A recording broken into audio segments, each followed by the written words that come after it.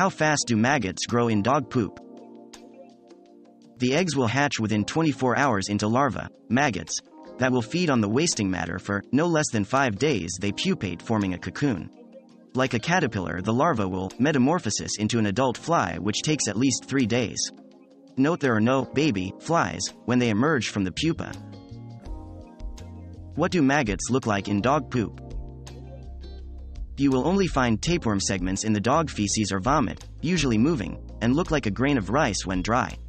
You can also find them clinging to the fur around your dog's anus.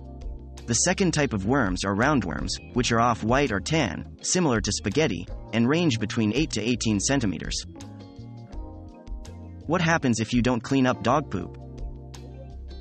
Because of their diet, dogs can have up to 2.5 times more nitrogen than cows in their waste.